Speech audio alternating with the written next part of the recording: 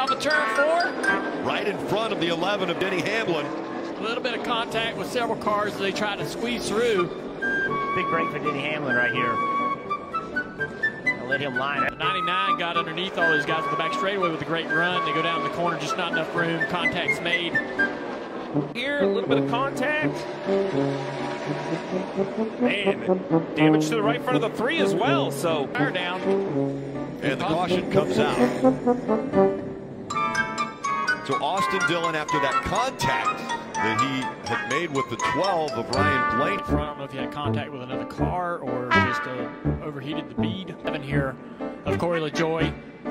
Little contact with Corey, sends him up the track into the 52 of Balicki. Balicki contact with the outside wall.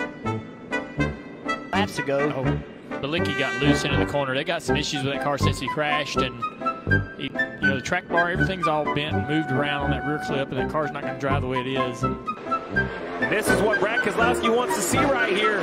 Points are available every spot. Brad wasn't sure. Oh, he's going to spin him out.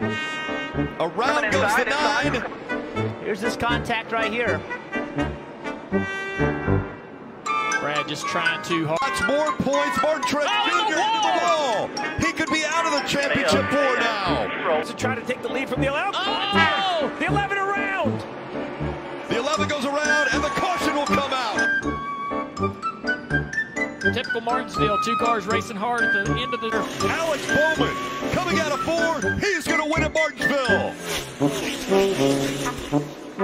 Martin Truex Jr. looks like he will finish in a position that this is going to get interesting. Oh, boy. Denny Hamlin not happy with the way Bowman raced him.